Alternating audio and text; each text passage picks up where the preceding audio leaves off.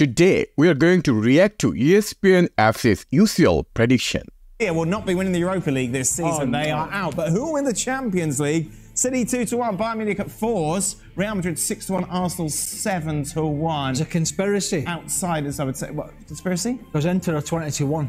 Inter are 20. Inter are going to have a tough group draw, aren't they? Given that they finished second in their group. Crying about it.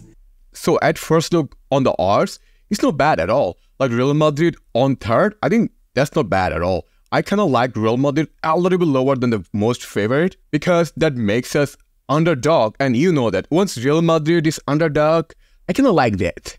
Several others. Jan, who's more likely to win the Champions League, Real Madrid or Arsenal? Real Madrid. I think Real Madrid is a better team. I think they have shown now with Bellingham, with the way they just approached that game as well. Union Berlin, if they won, they could have got a third place. They won in the Bundesliga. But you see that team, so many great players. They're a broad squad. For me, the favorite, even more favorite than Manchester City. First of all, why you're asking Arsenal or Real Madrid? I guess that's because of the similar odds for those two teams. Personally, I think the real question would be, who is more favorite, Man City or Real Madrid? Really, Jan? Are you serious? Real Madrid or Arsenal? I'd have Arsenal over Real Madrid. Definitely. You've been on no, honestly. You've been taking some... well, I need to be careful. No. What's he been taking? What? So I had to pause here because in Champions League, I would not undermine any team. I understand what Craig is trying to say here, but the tone is kind of undermining. Where have you been today? We've seen a lot of Real Madrid this season. I like Arsenal. Don't get me wrong. I just don't know. No, we've all seen a lot of Real Madrid. It's the experience, it's the nous. Right, it's the nous and the experience. We've seen more of Atletico Madrid. Somebody doesn't like us. It's the nous. You don't think it's a valid question? I think a more valid question is Real Madrid and Man City. Okay, here I 100% agree with Craig. That's the real valid question. Really?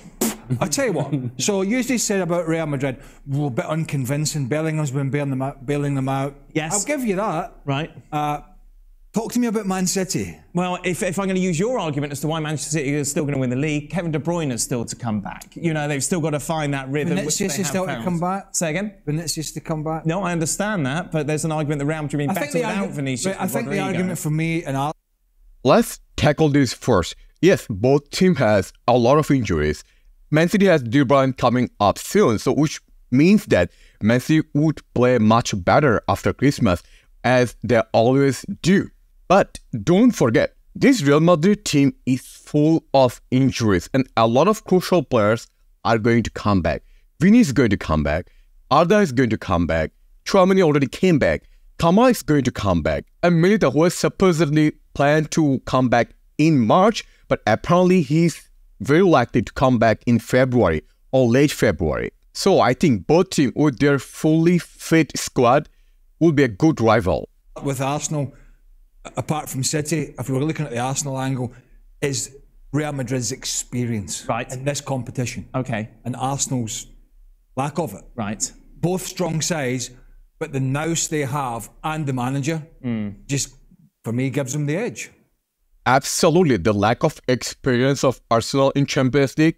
Look at their title. How many Champions League title they have won? 0, right? Most importantly, I think this is the first time they're playing in Champions League in the last couple of years. Did they play last year? I can't recall honestly. Without being convinced about them, don't get me wrong. Who would you choose in my... Real Madrid. Right. And the reason I would do that is because I look at what the strength of Real Madrid is, and it's the midfield and the core group of players that they have in that midfield. What would be the strongest part of Arsenal? I would also say the midfield. But if you put those together against each other, I'm taking Real Madrid in winning that battle and winning that fight and being able to break through and expose what can be sometimes a midfield that doesn't defend all that well from Arsenal. If you get them stretched, then Arsenal gets into trouble. You get in a back and forth with Real Madrid, that's asking for trouble as well, given the fact that you have Rodrigo and you have Vinicius and you have Bellingham supporting from behind. That's why I see Real Madrid as a team that, in the case of Arsenal, matches up a whole lot better than they would against, say, for example, Manchester City.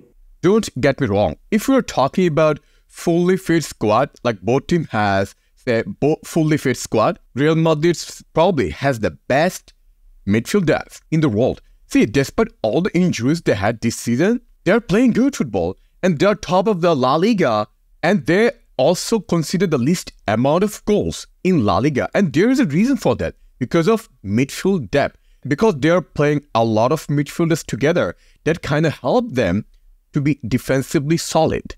I think they've all got to up their game. I think the standard overall is not where it's been over previous years. Bayern Munich maybe more than most. Yeah, where were they? Were they third in the betting there? Yeah. Were they third? I think they're right. That Yeah, I think seems they're right. ridiculous. I wonder how many more gears they have. Yeah.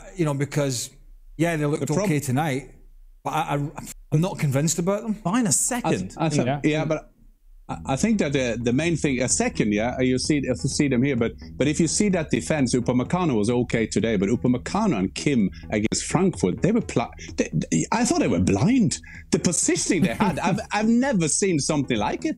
It was like I couldn't believe that experienced players like Upamecano and Kim could be so bad. And if for Arsenal, I think what will miss Arsenal is that big striker who will score them their goal in the quarterfinal, the semi-final, and the final. You need that kind of big guy to do that. And then I think it's a fair point with Ancelotti. You have an advantage in terms of the manager, because to win the Champions League, you can't just do that on an inexperienced road to a trophy. Also, Bayern being second, despite they're not the top in their league, I still would never discount Bayern Munich in Champions League. For me, when it comes to Champions League, one team I would never discount or discredit for Champions League is Bayern Munich. Now, the question is, are they more favorites than Real Madrid to win Champions League? That's a different question. And to me, odds are not that useful to determine who will win the Champions League. For instance, if you look back Real Madrid's last Champions League when they won 21-22 season, they weren't favored any single match against any single rival, but they won the Champions League. So the reason that you have Real Madrid almost ahead of Manchester City is because Erling Haaland's forgotten how to score, Jan? I thought you should come the other way. I thought you should come that he didn't score in the semi-final and the final last season and still won the treble and score like 200 goals. But I think that is one of the main things that Manchester City will go further than Arsenal in the Champions League, because they have a number 9, they have an Alvarez, they have so many players who can score goals, and I think that will be the problem also for Arsenal coming into, if they don't do anything in the transfer window in January. Their problem with when they're going to compete now with Liverpool and Manchester City and maybe Aston Villa, I don't think they will go all the way, but still the other teams got so many strikers who can score goals. Well, Arsenal will have maybe one on a good day. So if we ask a question between Man City and Arsenal, who will go further in Champions League campaign? I think it's no-brainer to say Man City will go further. And the point that Jan makes about Ancelotti, I think, is a very valid one, that when you get in the latter stages of the competition, I think you begin to appreciate the calmness of Ancelotti. And it didn't help last year, though. I think they got tanked by City. So I like that Dan brings out this point that last year Man City smashed Real Madrid despite having one of the most experienced Champions League manager, Carlo Ancelotti. Honestly, I'll be honest, that one thing of Carlo that worries me, that concerns me, that sometimes he makes so big drastic change in a big match which is not necessary. Being said that this season his tactics are on point, so we have to wait and see. I thought we were talking about Arsenal. No, I'm just saying. Well, hold on. You're changing the argument. No, we're just talking about prospects and experience and Ancelotti and this, but that didn't help them last year. Okay, but it did the year before, Dan. So if we're going to have this conversation, then how far do you want to go back? And I told you. See, you don't listen to me when I tell you things.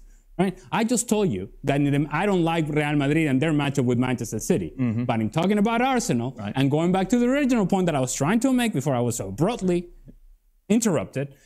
One thing I have to quickly mention that I would love to see these two teams face each other, because Real Madrid has Bellingham now. For me, that might make huge difference when they face each other. The fact that you have in Ancelotti a lot of experience, a lot of calmness, and you have in Arteta a guy who's got this nervous energy going on. Right. And with that nervous energy, he tends to make decisions that you kind of go, what in the world is going on here? You don't get that from Carlo Ancelotti, certainly in the latter stages of this competition. Also, my comment on the ESPN's odds is that, first of all, I don't like the way they placed Inter Milan so below. Inter Milan should be above Arsenal. They're the finalist last season. So I don't see any reason putting them behind Arsenal. Who is the most favorite to win Champions League? For me, two teams are the real contenders this season, Real Madrid and Man City. Being said that, a lot of factors might change, like injuries, healthy squad, and team's performance. Anyway, let me ask you a question. Who is your top 3 Champions League contender for this season? Let me know in the comment section below.